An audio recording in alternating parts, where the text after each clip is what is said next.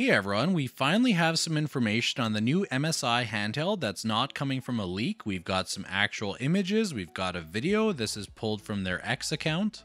And now with having the website up, we have some actual specs we could take a look at that are beyond the leaks. There are some other leaks that have also come out that apparently there's going to be a few different models. But today we're not going to look at those rumors, we're just going to look at what we see on the website and what information we finally have confirmed.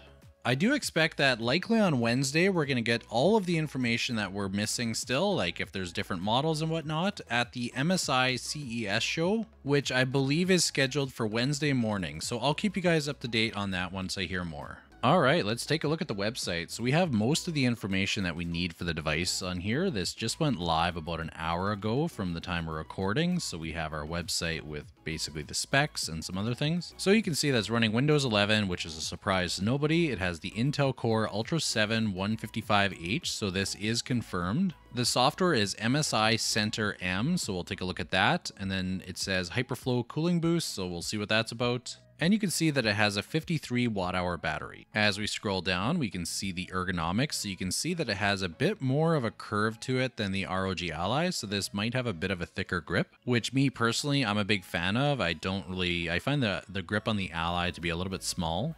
And as we keep going down, we can see that we have a short little preview of the software. So you can see that we have brightness, sound controls, and a few other options that it looks like you can configure them. So kind of similar to ASUS's solution where you can basically adjust what's on the menu, so that's nice to see. Taking a look here, it looks like we have some sound settings, noise cancellation, media gallery, system info, SD card control, so I'm not really sure what that's all going to entail, but it looks like we can control our RGB as well. And we've got some controller remapping, so that's nice to see. It looks like we can build a few different macros. I'm not sure how this will entirely work, but anyway, it's cool to see that it's already going to be built in from the start. And we've got our gamepad mode and desktop mode, so I'm guessing that it's going to be similar to other devices where the joysticks are a mouse when you're in desktop mode, so that's good to see. And we can scroll down to see what else we got. So we have a little bit of a breakdown about the new APU. Looks like we have 6 P cores, 8 E cores, 2 less power E cores, so I'm guessing low power.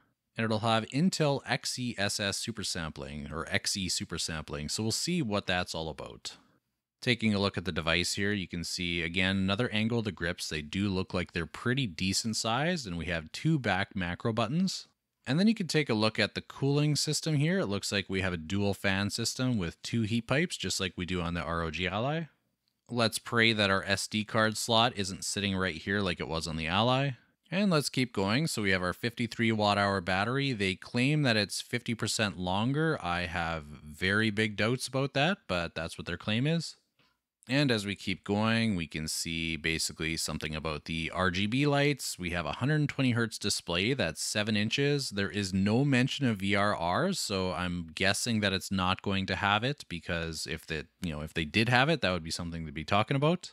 You can see that it's got pretty large bezels, so very similar to the ROG Ally in that way.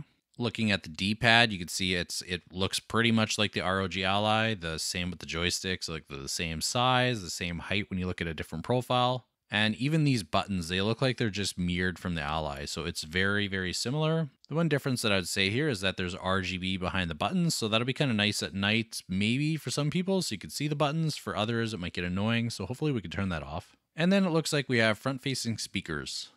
Continuing on, we can see that the controller has Hall effect joysticks and Hall effect triggers, so let's hope that there's no interference. I hope that they considered that because, again, like the trigger and the joystick are very close here. And if you guys watched my video where I tested out on the Ally, there was interference that was sometimes just unbeatable, no matter what you did. So let's see what they did. Maybe they got that fixed.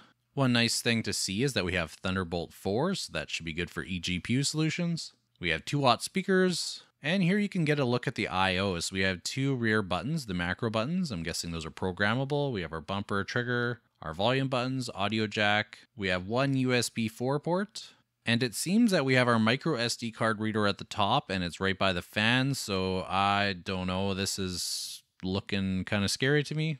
We have a fingerprint power button and a massive grill at the back. And looking at the front, we have our view button, our menu button, and then we have MSi Center M button, as well as a quick settings button. So very similar to the Ally. And we have our MSi App Center. So it looks like this is going to be for your Windows titles, and it looks like they're going to integrate Android mobile games. So I'm not sure what that's going to look like yet. And then we have a summary of some of the specs here. So we have of course, what we already talked about, the Ultra 7 155H, Windows 11. We have a 7-inch display, that's 1080p, 120 Hz. And again, no mention of VRR. They say best in class 53 watt hour battery. Clearly, they have not looked at some of the competition with much larger batteries. And a little bit more information basically that we've already covered. So let's take a look at some further specs here. We can see that basically the memory is LPDDR5 at 6400 megahertz. I had originally said LPDDR5X, but it looks like I was incorrect. For I/O, we have a micro SD card reader, USB 4, and also a headphone jack. It's coming in at 675 grams, so it's definitely heavier than the Ally. And it's 294 by 21.2 by 117 millimeters. And it seems like they're only going to come out in black. Now we can take a look at some of the photos. We'll take a little closer look. So again, not much different than what we had looked at before, but you can get a nice picture here. It really does look like an Ally, especially with the angles here. You can even see this little line here, where I'm guessing it tapers off just like the Ally. Taking a look at the back, again, you got this grill across the top, just like we got on the Ally. We've got a massive grill back here.